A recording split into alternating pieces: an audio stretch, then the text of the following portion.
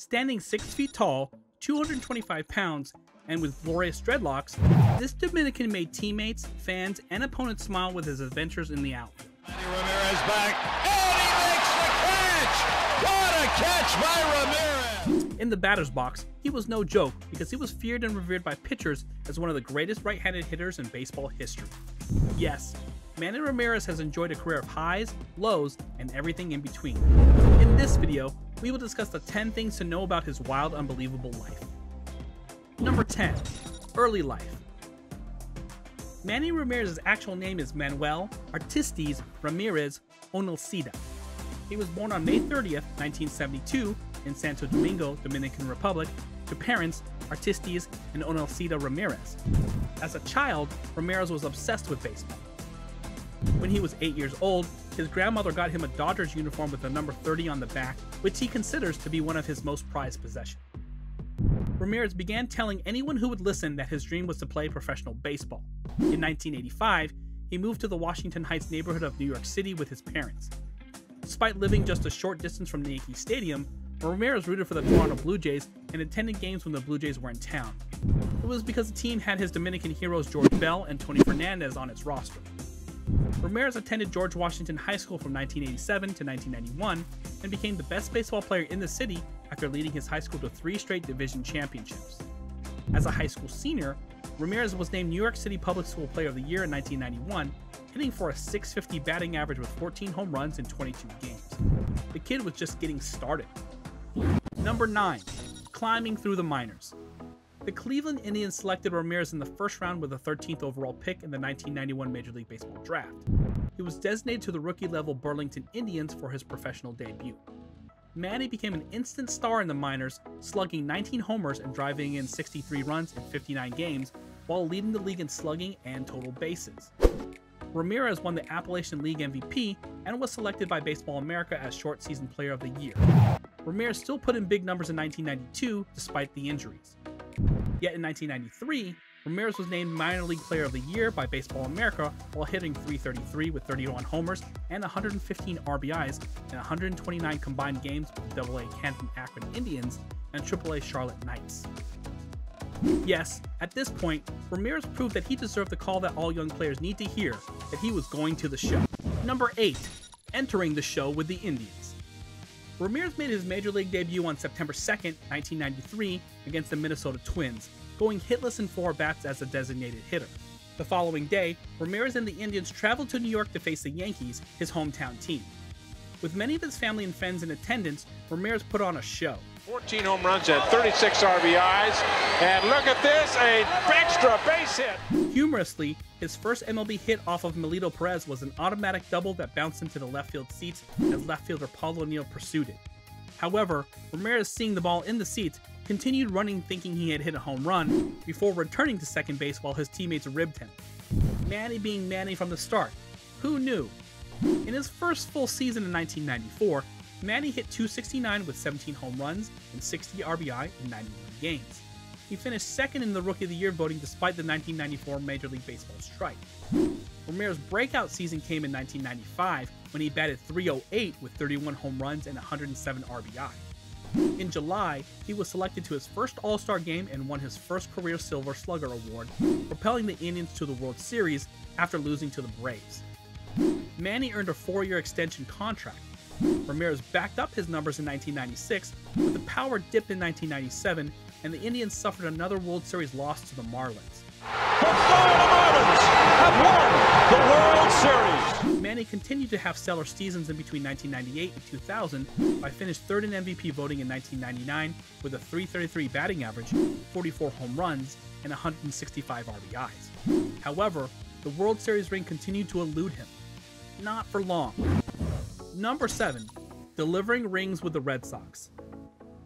The Indians tried to re-sign the young superstar, and he was reportedly pursued by the New York Yankees and Seattle Mariners. However, in December 2000, Ramirez agreed to a mammoth 8-year contract with the Boston Red Sox. Ramirez finished the 2001 season at .306 with 41 home runs and 125 RBI, setting the season franchise record of hitting the most home runs as a first-year Red Sox player. In 2002, Ramirez won the AL batting title, batting .349. In 2003, Ramirez finished with a .325 average, 37 home runs, and 104 RBI as he formed a formidable 3-4 duo with David Ortiz. The season ended in heartbreak with the infamous Aaron Boone homer in the ALCS.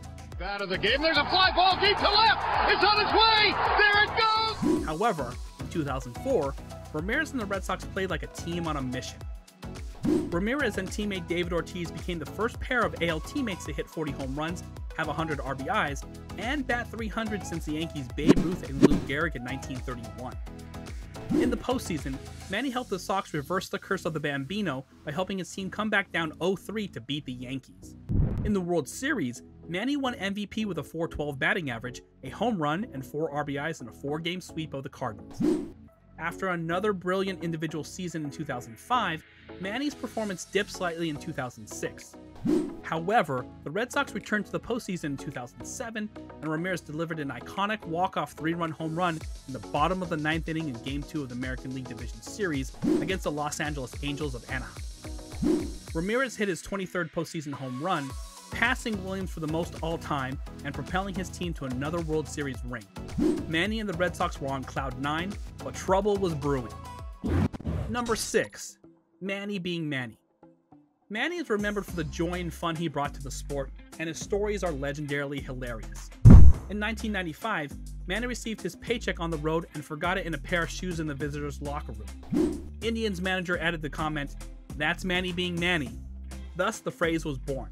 In 2002, playing in a rehab game with the AAA Pawtucket Red Sox in May, Manny slid hard into third and managed to lose one of his earrings, a diamond stud, worth roughly $15,000. After the game, many of Manny's teammates and members on the grounds crew helped Manny poke around in the dirt for the earring. Alas, their efforts were in vain. The diamond was never found. Only Manny, right? There are also joke moments like the high-five double play and using the Green Monster bathroom during the game. The man was one of a kind. Number 5. Controversies and awful ending to Red Sox tenure. In 2003, the Yankees were in town, and Manny was too sick to play with a case of laryngitis.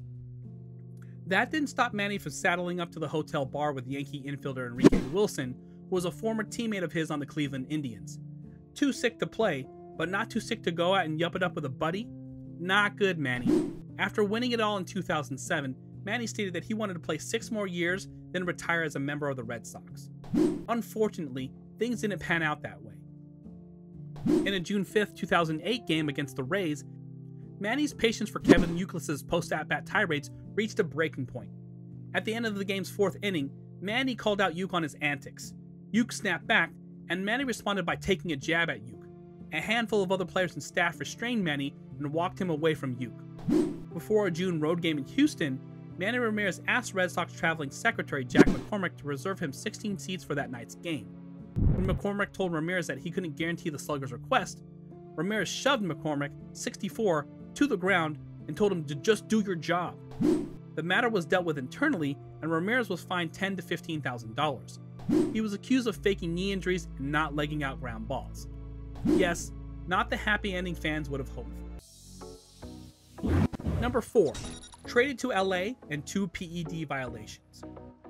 On July 31st, 2008, Ramirez was traded to the Los Angeles Dodgers in a 3-way deal. Manny became a hit in Hollywood as the fans coined the nickname Manny Wood. Manny finished the season with the Dodgers by batting .396 with 17 home runs and 53 RBI in just 53 games. His combined totals were .332 batting average, 37 home runs, and 121 RBI. However, Ramirez spiraled in 2009 when he was suspended for 50 games because he violated MLB's drug prevention program. The drug was HCG, a women's fertility drug typically used by steroid users to restart their body's natural testosterone production as they come off a steroid cycle. After an injury-riddled 2010 season and even being claimed by the White Sox, Manny signed with the Rays in 2011. Ramirez abruptly retired on April 8, 2011 because he reportedly tested positive for a banned performance-enhancing drug and faced a 100-game suspension. In 2011, Ramirez got arrested in Florida on a battery charge for allegedly striking his wife, Juliana, during an argument at their home in suburban Miami. Yes, the suspensions and controversy marred Manny's sparkling career. Number 3. Comeback attempts and going overseas.